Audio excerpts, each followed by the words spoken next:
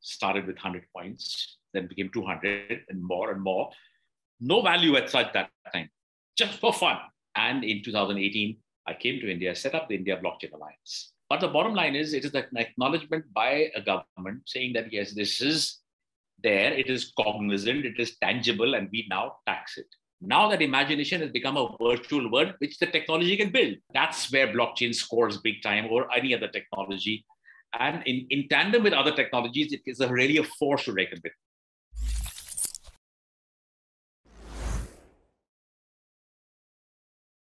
Hello everyone, welcome to the crypto show at Coins Capture. Today we have Raj Kapoor with us from Indian Blockchain Alliance. Welcome Raj.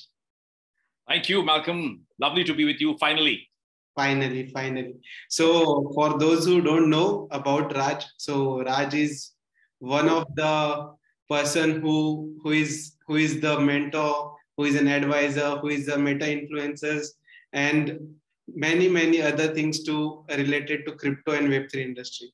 So Raj, just to start with, so let's start with your journey, how you started and how you started your crypto and Web3 journey. Well, it's actually a story which I love to share with a lot of youngsters, but yeah, I'll share. I mean, sometimes some of things I should not share, but I'm sharing today with you. I'll share everything. Yeah, sure. Well, it all started in December. I was in the United States, and we were doing some projects with somebody, and in the evening, everybody used to go either to the pub or for drinks or somewhere. I don't drink at all. So one of the things which I did was I used to read a lot of books and do some work on the computer all the time. So one of the friends I had there who was working along with me, an associate, you can call him, or a colleague, he said, "Hey, Raj, let's take you to someplace new today. Let's go to a mine." So I said, "Which mine is there in Atlanta?" I said, "All right, I'll go to a mine." I said, "There are mines in Atlanta?" He said, "There are a lot of mines." I said, "Right, cool, okay." I went to the mine. It turned out to be a crypto mine. Now, I had no idea in 2010 what is a crypto mine. None of us knew. We were all, who knew about crypto mine? We knew about technology and all, but mines? Seriously? I thought I'm going to some underground place but it was a huge warehouse where there were hundreds of computers and a lot of people working, God knows doing what. And he says, "Come see what I'm doing." And I said, "What are you doing?" He said, "I'm mining Bitcoin." I said, "What? What is Bitcoin?" I had no idea. So he taught me. Long story short, he taught me what was Bitcoin, what is mining, what do you get out of it. That time it was not even a buck or a little more. I don't even remember the price now, so far back. But he taught me how to mine. And I said, "All right, that's a great story. I love mining. I'm going to tell everybody in India I'm mining." So I told everybody in India I'm mining. And they said, "What the hell are you mining?" I said, "Bitcoin." Anyway, and then being an Indian and being in cricket, I was a cricket player once upon a time. I played for Punjab, I played Ranji Trophy. But coming back, I said, "We score a century." So I said, "Let's mine 100 coins. Started with 100 coins, then became 200 and more and more. No value at such that time, just for fun, because in the evenings, nothing to do. All right, in cash them. And in a grand gesture, on the 19th of December, 2010, I put it in my cold wallet, gifted it to my daughter because it was her birthday. So she asked me whether I can buy a dress from it. I said, "No, you can't buy a dress with it." So she says, "What am I going to do with this?" I said, "I can't buy anything of it in India. So you do something with it in the USA." She was in the US, she was studying there. So that's where my journey started. But then that took me into a place where I said, "Oh, this has some real power. This technology is powerful. It's creating wealth. It's creating an economy around it." That was the interesting part. Not the Bitcoin at that time. I didn't know it'll ever touch 50,000 and 60,000. Well, my daughter did. She sold most of it. She sold about 50% of them at 50K and 60K. Oh. And she still holds the rest. So I said, "I've made your life forever. Go take it." She said, "I'm not giving you the drive back." I said, "Go take it. It's okay." So that's where, then I got deep dive into the technology, which is it's powered on basically. The blockchain was the bigger picture for me. I did a lot of work in the time the Ethereum was coming up at the Ethereum Foundation.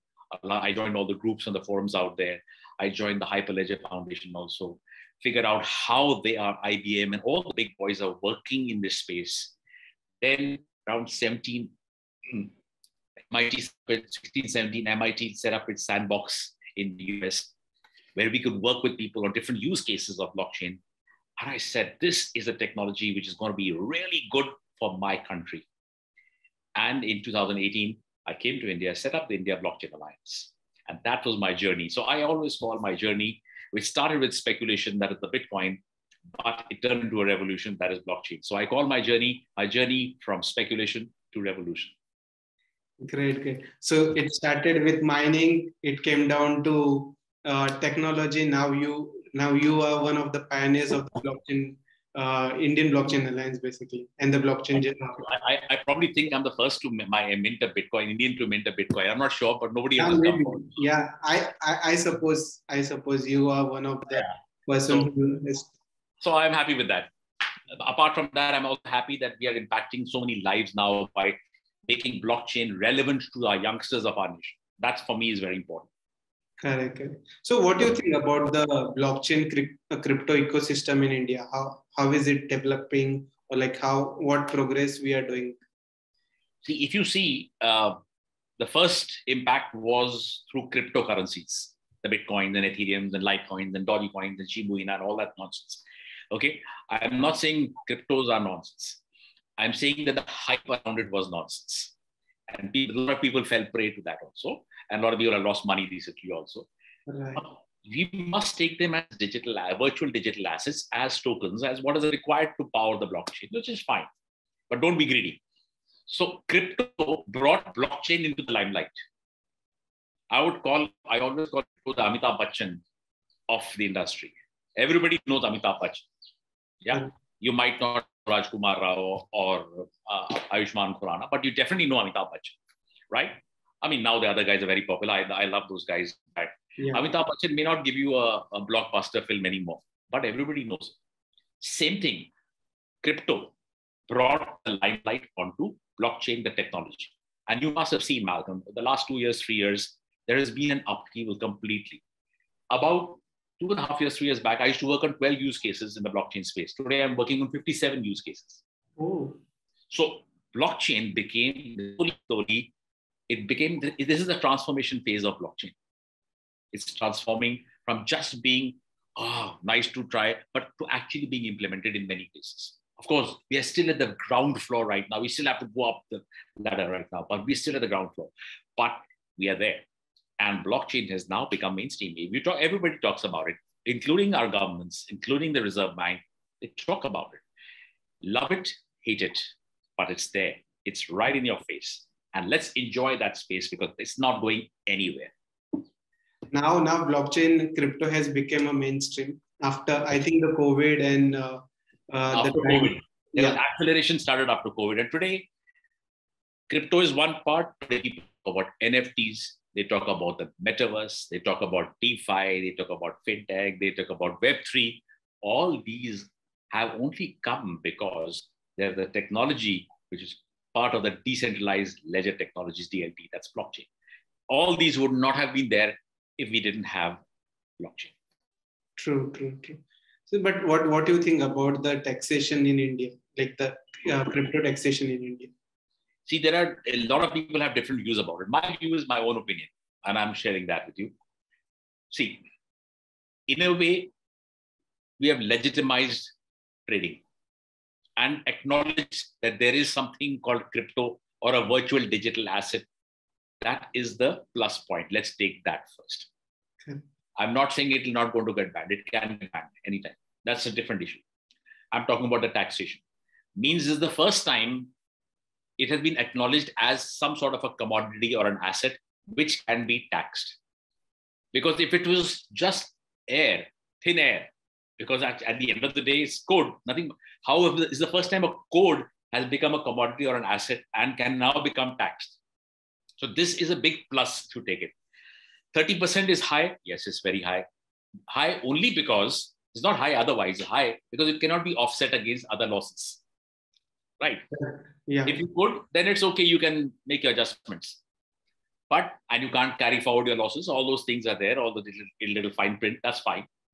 But the bottom line is, it is an acknowledgement by a government saying that, yes, this is there, it is cognizant, it is tangible, and we now tax it. Can you tax air? No. But you can't, because it is nothing. It gives us life, it's the most important thing. But we can tax it.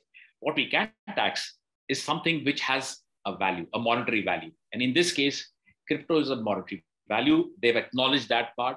And at least you also seen first, the bill was to ban cryptocurrencies. Now it is to regulate cryptocurrencies. So that entire transition from banning to regulation is a great one. And the 30% tax is some sort of a validation that there is a lot of thought happening around this right now.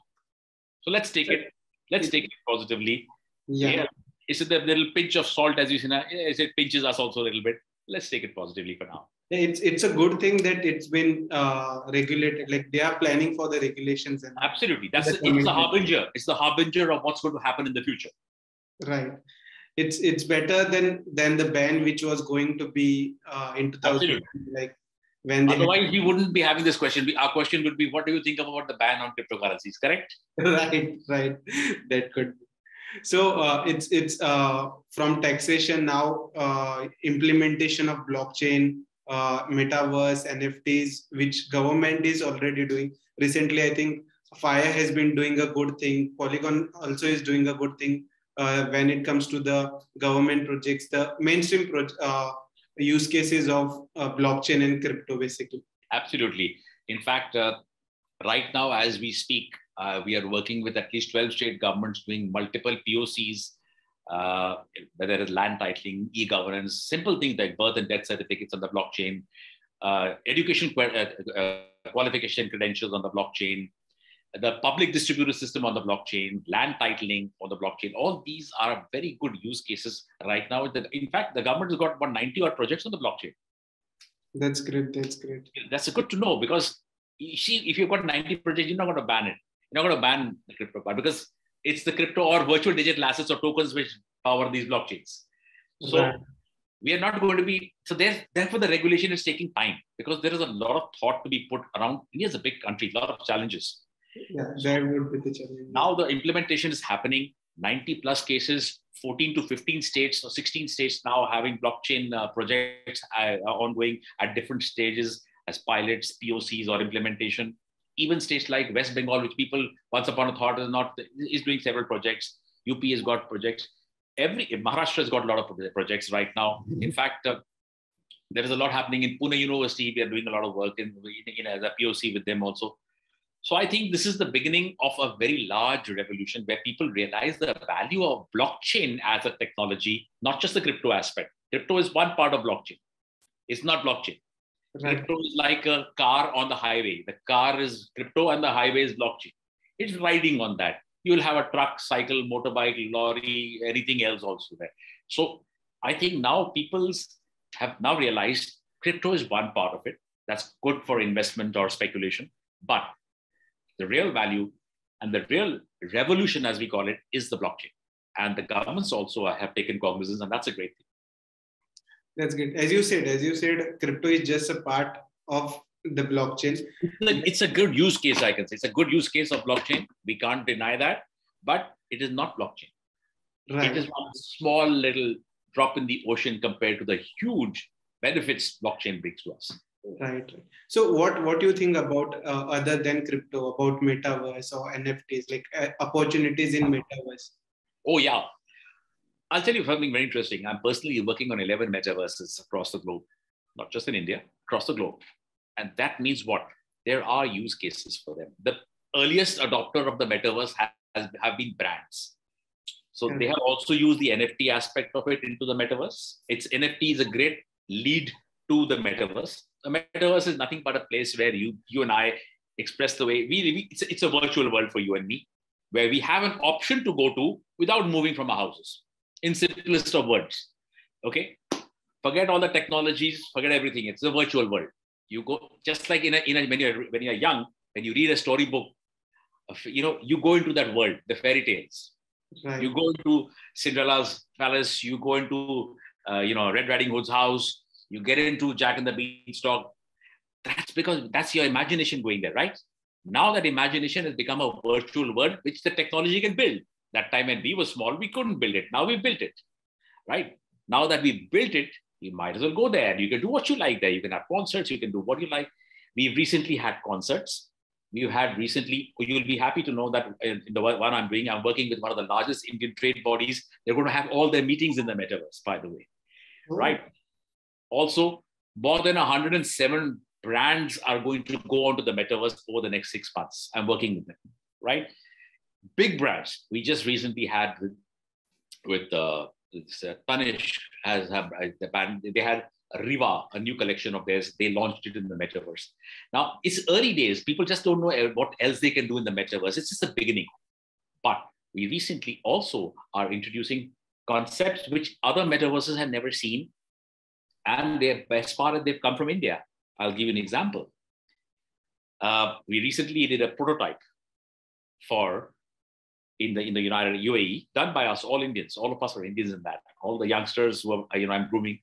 So we created, they wanted to have the world. They were having a world culinary fest out there, where chefs from all over the world had come and they were displaying their dishes, etc. And there was a competition. They were all Michelin chefs from all fine dine restaurants from globally. There were about 7,000 of them had converged there for that. Now we used that and said, why don't you make the same dishes in the metaverse? We made the same dishes in the metaverse, but there was a small problem. You can see the dish, but you can't taste it, feel it, touch it. So they had made the NFT recipes of all of them, so that the recipes would go to those people who would buy these NFTs, and they would be one of a kind only.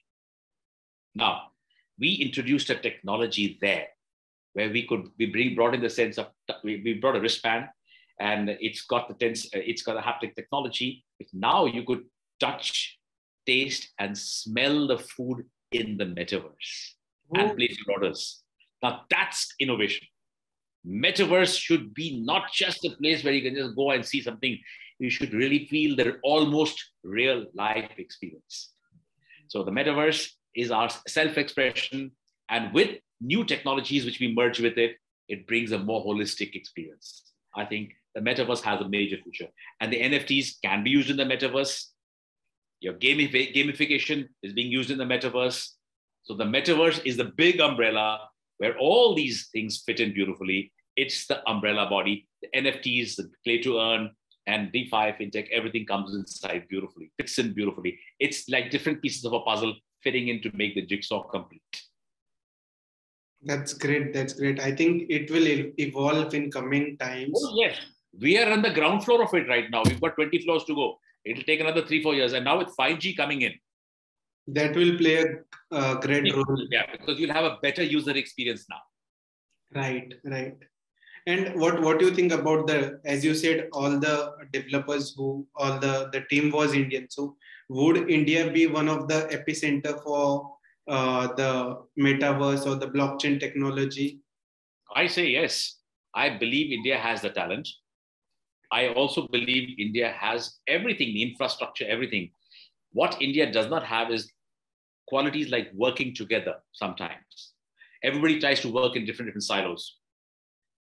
As an organization, my job is to see that everybody gets a common platform. Everybody can actually learn from each other. Today, you know very well that I'm on so many different. Why do I advise so many companies? I advise them to collaborate. I advise them to build the ecosystem which each of them can use. Right. I may not have all the skills. I can take it from company B. B can take from A. B can take from X. That's what we need. We need a collaborative environment and a mindset that we must work together, not separately. Blockchain talent is maximum in India. I think India can become the Nalanda of blockchain one day, where people will come to learn blockchain to our nation. That's what I started IBA for. And I hope we continue that. And right now, you'll be very happy to know we do a lot of education initiatives. I teach free of charge. I have 32,000 students on Telegram. Ooh. That's my personal initiative of making this nation as powerful as I can. That's my individual effort. We've got a lot of people who have aligned with us who have similar mindsets to do this. So yeah, blockchain brings people together. So think that way. Don't think separately. Yeah. And as we say, Web3, blockchain is all about collaboration. And I think you are doing a great job. Your firm is doing a great job when it comes to collaboration with different. So whenever we go or whenever we meet at event or something, there's something as a common thing where your name or your firm name comes as like, yeah, we are connected with them. Yes. Yeah, well, I think that is the message. That's the mission which I am on, to make everybody feel connected. What is a blockchain? A block is connected with a chain, right? And that's how it grows, correct? Correct. That's how it is. That's how we should grow. I always call we should have blockchain without boundaries. That's true. I suppose that should be important. Also, what do you think? In coming times, will blockchain solve the issues like corruption and things like duplications in the... To solve corruption, it doesn't require blockchain. It requires a human heart and mind. Okay? But what blockchain can do is bring about more transparency, traceability, and therefore accountability. Right. I think that's where blockchain scores big time or any other technology. And in tandem with other technologies, it is really a force to reckon with. Regarding corruption, I can't stop that. Yeah. Blockchain can't stop it. But you and I as individuals, our hearts, and if we spread the word properly, it will stop. It eliminates the third party. Blockchain eliminates third parties. Yeah. And intermediaries, which is a great way of actually eliminating things which are not required in the value chain. Right. We have a value chain. Some of the people you don't require. And also one good thing is that even internationally, people are now saying use blockchain. Otherwise, we may not necessarily do business with you because they want the transparency. So the question is not going to be any more like this. Is it in the database? The question is going to be, is it on the blockchain? That's the difference. That's very important. So I think we came down from your journey to India, the metaverse. It was great. It was great to know about things. I think we can't just complete in one session. We'll have more sessions with you. 100%. Wherever you are, I'm always there. You just have to book on my calendar and hope that I'm not traveling on that day. That's all. Good thing I like to tell everybody in India who's listening and basically any students or youngsters, blockchain is the future. Whichever way you look at it. Look at us. I mean, I'm now almost 60 years old. Okay. And I always say that I'm 25 to 35 years experience because blockchain keeps us young. And I'm enjoying the journey. I'm sure you will too. Thank you. Thank you for your time, Raj. Thank you for your thoughts. You have been a great mentor, advisor to all of us. And we'll surely connect with you for other sessions related to metaverse. We'll have sessions about it also. Oh, by the way, I'm conducting a session of the metaverse inside a metaverse. Oh, yes. So very soon you'll see my post. I'll post about it. You can probably join there also. Yeah, I will surely join about it. All right. And that's open for everybody who's listening in. Feel free. Getting you into the metaverse to learn the metaverse and Web3. That is real walking the talk, not just talking theory, doing what you know best. Surely, you surely post it out. We'll surely share it on our channels and YouTubes. Very soon, next few days. Thank you.